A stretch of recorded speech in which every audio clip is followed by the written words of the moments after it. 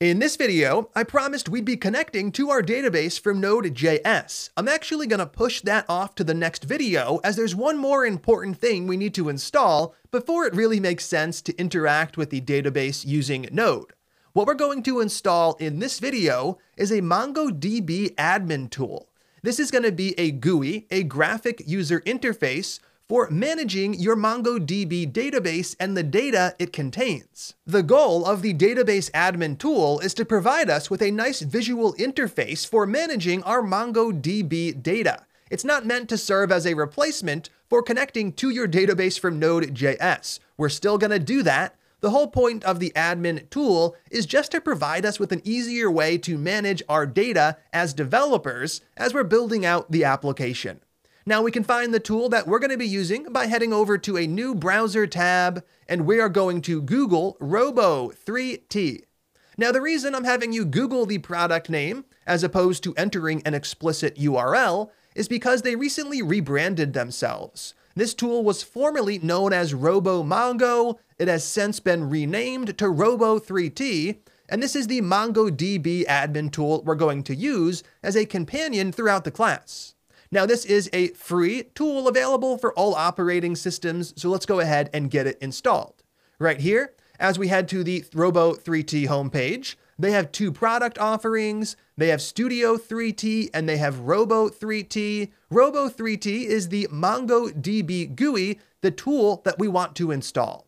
Studio 3T has more advanced features that we're not going to use in the class. Everything that we need to manage our database is available in their free offering.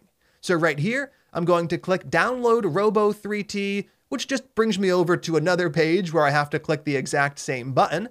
And once I click it a second time, I'll be able to view the installation options for Linux, for Mac, and for Windows. For Windows, you get an exe executable. For Mac, you get a DMG installer. And for Linux, you get an archive. So right here, I am on a Mac, so I'm going to take a quick moment to actually get this installed so we can set it up together in this video. I'm going to download the DMG file, and once that's downloaded, we'll take a quick moment to install it and set it up. Take a quick moment to grab the correct installer for your operating system. Right here for the Mac, once I open up the DMG, all I need to do is drag the application file over to my applications folder, then we can start it up. So right here, I have Robo3T. I'm going to drag that over to applications. Then I'm going to open up applications and navigate to R for Robo3T. And down below, I have the program sitting right here. I'm going to right click it to open it. And I'm doing this for the first time to confirm that I do want to open an application downloaded from the internet as opposed to one downloaded from the Mac App Store.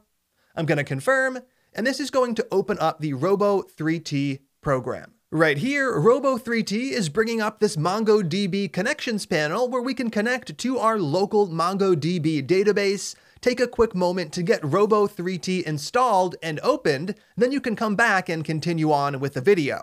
So right here, it's asking us to manage our connections. We don't have any, so we're going to go ahead and actually create one.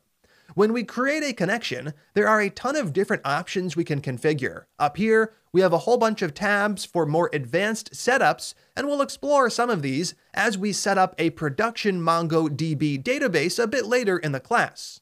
For now, for our localhost setup, the only thing we need to change is right here, name. This is a label for the connection, and we can call this literally anything we'd like. I'm going to call this local MongoDB database. Now down below on this first connection tab, I also have address and port. Address is correct, the database is running on localhost, and the port is also correct. It's using the default MongoDB port, which we saw in our connection message when we first started up the server. We saw that the server was listening on port 27017, and here that's the port we're trying to connect on. Now before we actually save the connection, we can test it out. If we click this test button over here, we should see green check marks for everything, allowing us to actually confirm that the connection settings are working. We can now close the connection test panel. I can click save and we can connect to our database for the first time. Right here, we can just double click that connection to connect, and as long as you're not seeing an error pop up, that means things were connected correctly. Now, for the moment, there's nothing interesting to look at because we haven't inserted any data into the database. We'll get to that in the next video. For the moment, though, we are going to run a single command on the database asking for the version of MongoDB it's running.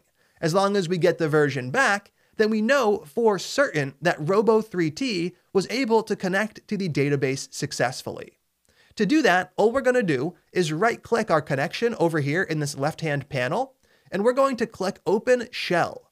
This is going to allow us to run a command directly against MongoDB, and in this case, we're going to use the following. That's db.version, which we're going to call as if it were a method on the DB object. Now, right here, what we have looks a whole lot like JavaScript, and that is because it is JavaScript. When we're working with MongoDB and interacting with it via the MongoDB shell, we're just using JavaScript to manipulate the database.